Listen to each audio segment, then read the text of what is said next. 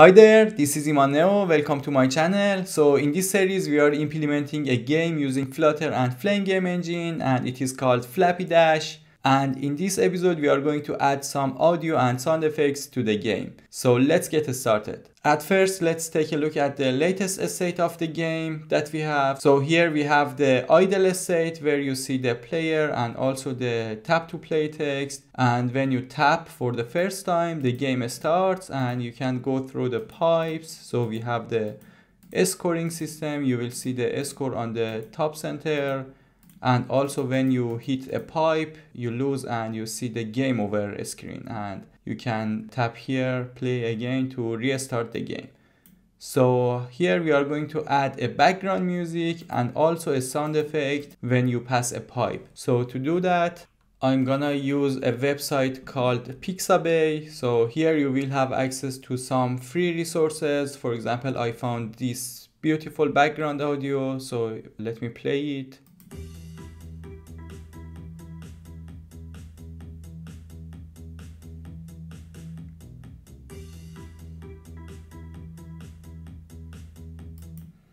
Yeah, by the way, it is 40 seconds and after that it ends like this.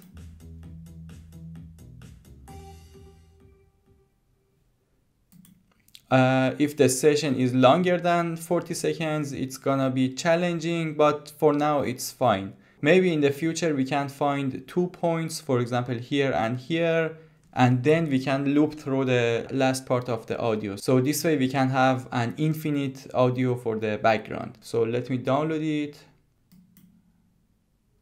Yes, it is here. The background music is here. And also here I have a sound effect. So let me play it.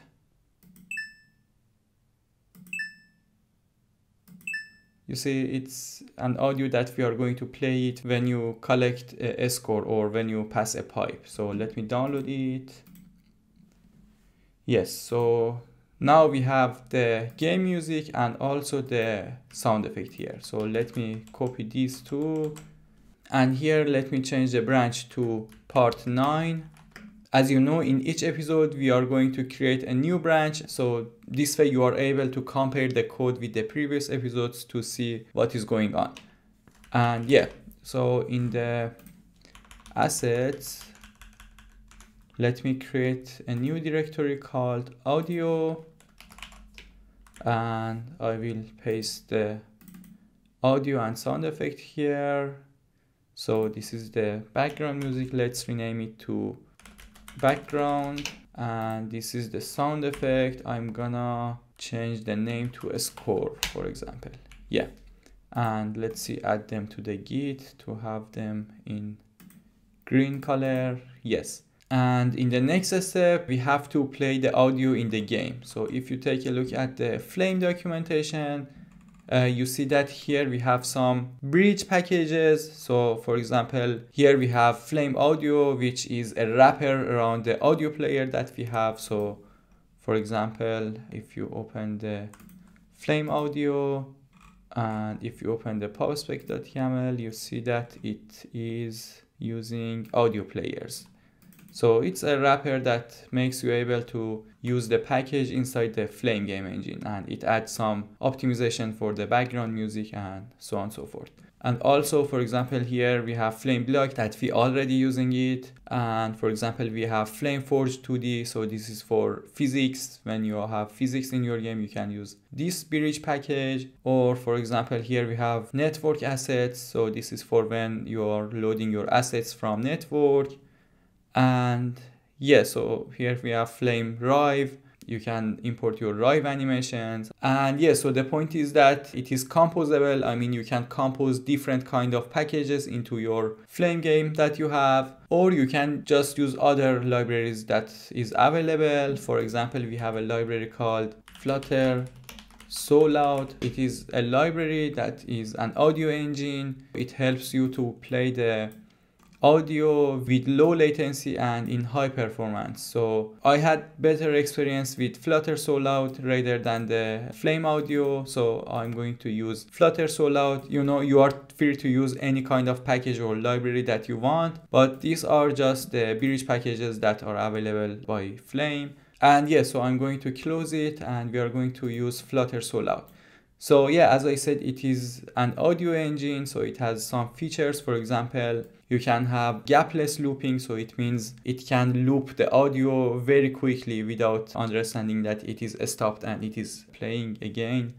Or it can load the audio from RAM or play it from the disk. Also, you can fade the audio, for example, when the game ends, instead of changing volume from 100 to 0 to stop it, you can fade it. You can change it with an animation. So it feels better in speaking of user experience to see that the audio is not stopping suddenly. And also it has 3D positional audio. It is a very cool feature. So suppose that you are building either a 2D game or 3D game and you want to hear the audios based on the component that you have in the map. So for example, I'm a player in a first-person shooter game, and when someone walks behind me, I can hear the footstep audio from behind when I have a headphone. And for example, if there's an explosion on the right side of me in the game, I can hear it from the right side in my headphone. So this is the 3D positioning. So the point is that audio has a position and also player has the position. So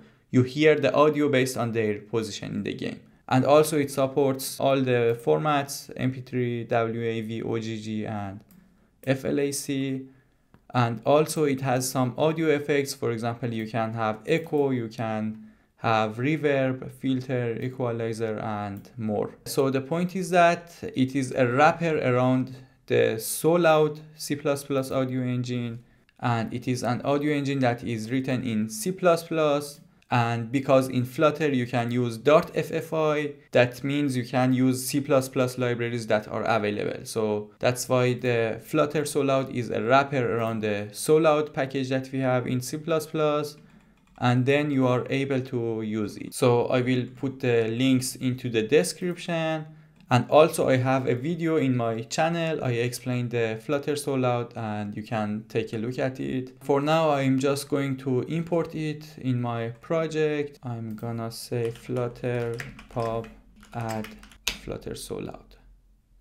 Okay, so it is added. We can check the pubspec YAML file. Yeah, so it just, when you write the Flutter pub add command, it just finds the latest version of the package and it just adds it to the pubspec.yaml file that you have. And yeah, so we are ready to go. By the way, we need to add the audio directory in our pubspec file. So in the assets, I'm gonna add audio. So this way the Flutter loads the assets or the audio files from this directory. Now let's create a new file called audio helper, and it's gonna be a wrapper around the library that we are using, and it allows us to play the audio and the sound effects. So I'm gonna do a flutter pub get to get rid of this message, and I'm gonna say class audio player. And here I'm gonna have a SoLoud instance, so it's gonna be a late variable maybe, and we have a feature of initialize, and it's gonna be a async function. And in SoLoud we have init. Yes. So the point is that you need to call the init method, and we are gonna assign a value to the SoLoud. So as I remember, we have an instance. Yeah. So this is the default instance of SoLoud.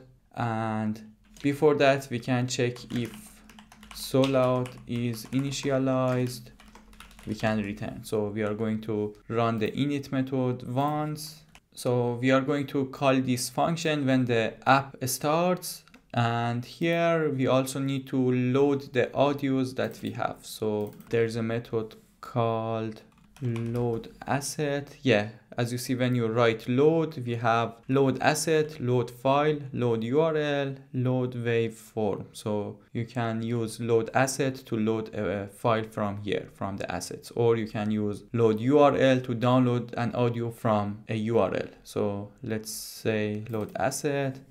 And here I'm gonna say assets audio background.mp3, and as a result, or as a return, it returns an audio source. So it's a future we need to await here, and we can call it background source.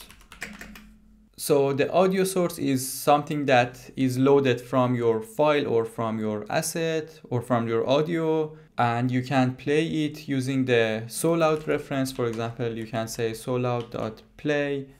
So as you see, it has two methods, play and play 3D. So play 3D is the one that I already explained.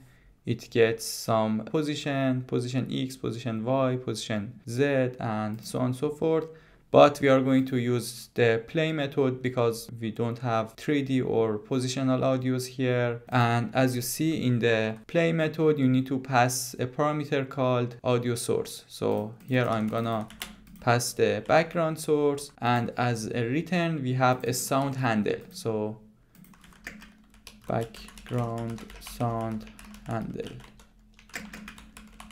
Yeah, so the point is that you can play your audio source multiple times. For example, you can play the collect coin or the score.mp3 file multiple times in the same time. So it's gonna play them in parallel, so you can hear all of them at once or with some delays. And yeah, so the point is that for every play you will get a sound handle, and using the sound handle you can pause it, you can change the volume, you can seek or change the playing position or other functions that are available from the SoLoud. For example, you can change the volume by set volume, and as you see it gets a sound handle and a volume. So for example, we can say please update the background sound handle volume to 0.5, or for example we can fade the volume. So for example, we can say please fade the background sound handle to 0 with the duration of 1 second. So when the game over happens, we can fade the background music here.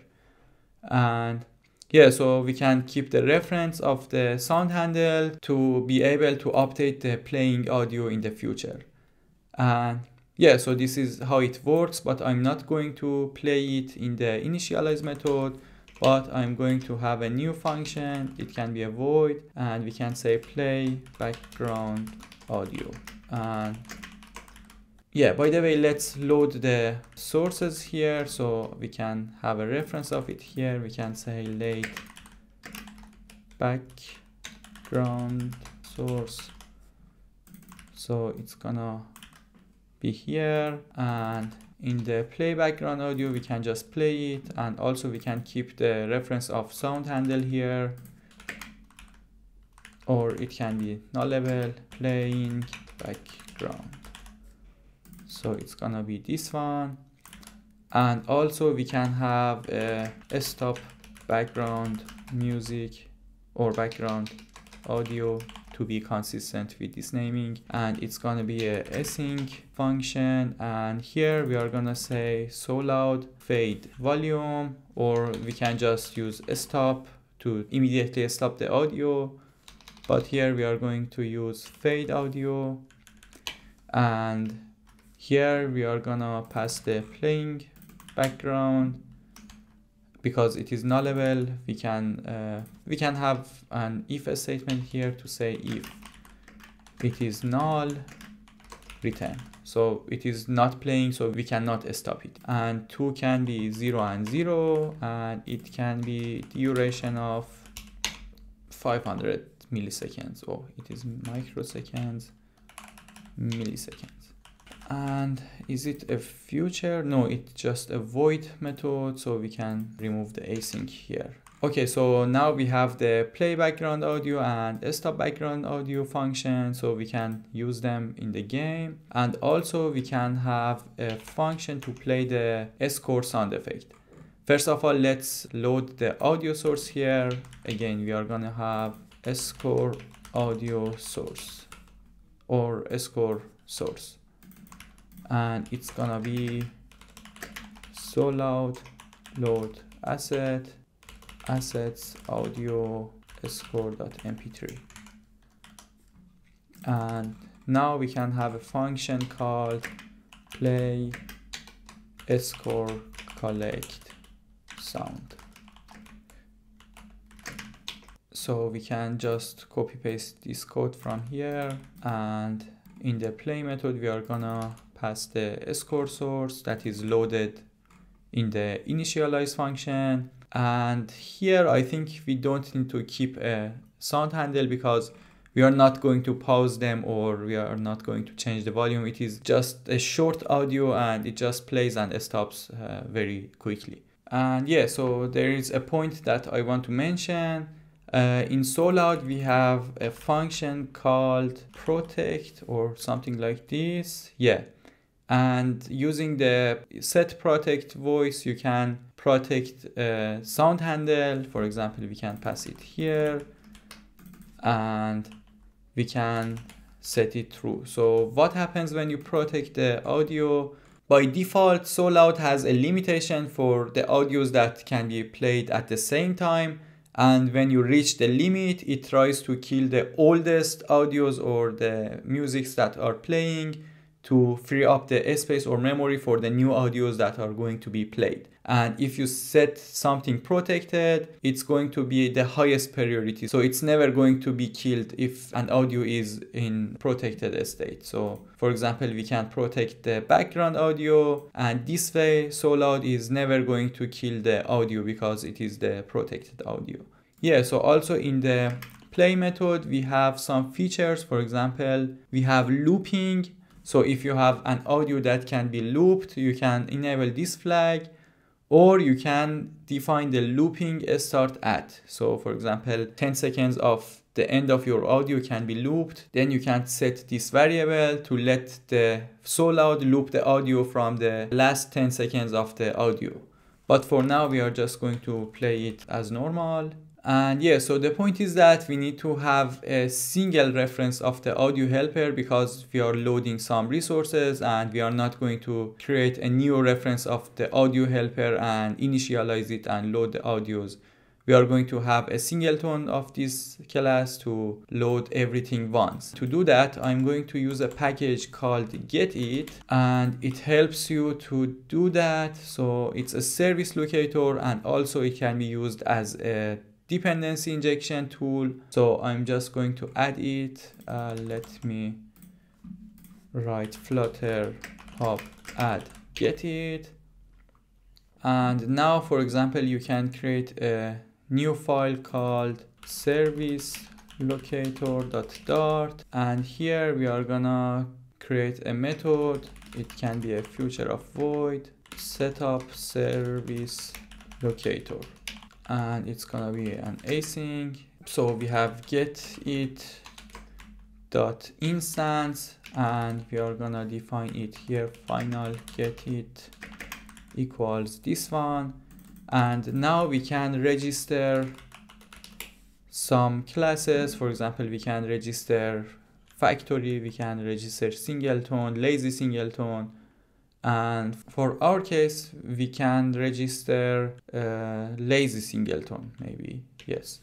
And the difference is that the lazy is like it doesn't instantiate the property unless you use it. So for example, it helps you to reduce the load time. So the first time that you try to use the class that you define here, it's going to be created. And I'm gonna return an audio helper. And yeah, so I think we are good to go. We can also add it here. And now we can call setup service locator in our main file. So let me add this to the Git to have them in green color. And here in the main, we can setup service locator. And yeah, so we can make the main method async. So it's going to be set up everything, then it's going to run the app. And yeah, so the point is that we are not initializing the audio helper here. We are just registering some instances here as a service locator. So we define this function, and for example, we registered the audio helper as a lazy singleton, and now we need to initialize it somewhere. So to get a reference of the audio helper, we can use getit.get, and in the generic type, we can just use audio helper, and this way we will have access to the instance, and for example, we can initialize it. but I'm going to use this code inside the Flappy Dash game that we have, because here we can make the onload method async, so we can have a future of void and it's gonna be async, and I'm gonna initialize the audio helper here. And yeah, so now when the game onload calls, we are initializing the audio helper, and now we are ready to use it in our qubit or wherever that we want to play the sound effect and also the background music. So I'm going to use it in my qubit. So we have the game qubit and I'm gonna inject it here. So we have audio helper of audio helper, so it's a final reference, and I'm gonna get it here. So it is injected in the constructor, and here we can just use GetIt.get and we can pass the audio helper. Yeah, so you see that we can implement a dependency injection using the GetIt package. So it is a service locator, but you can do it and it's like a dependency injection that you have. And now, for example, if you want to test the game qubit, you can pass a mock reference here to just test the game qubit. Okay, so now in the start playing, I'm gonna say play background audio, and yes, so in the increase score, I'm gonna say play score collect sound, and in the game over, I'm gonna say stop background audio, and in the restart game, we don't do anything because it just changes the playing state to idle, and then user needs to tap on the screen to call this method. And let me write a void here. And yeah, so I think we are ready to go. Let me run the game again. Yeah, you see the black screen, it is the moment that it tries to load the audio. So I mean, it is better to load the audios in the splash screen or something like that, or show a loading, but for now that is fine. And let's play.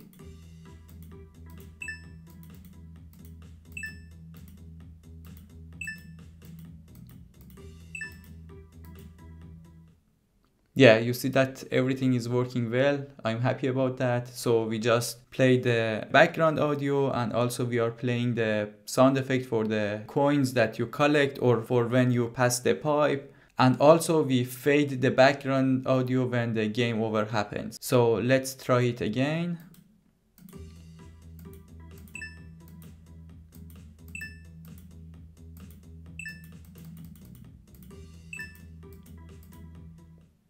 Yeah, you see that we fade the background music, so it feels better. Instead of cutting the audio and just show the game over screen, we fade the audio smoothly. And yeah, so I think it is enough for this video. In the next video, I think we are going to publish it to the web or something like that.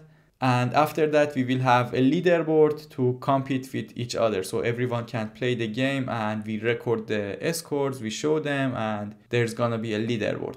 And don't forget to hit the like and subscribe the channel. And if you like the video, please share it with your friends because it motivates me. And stay tuned for the next video. Bye.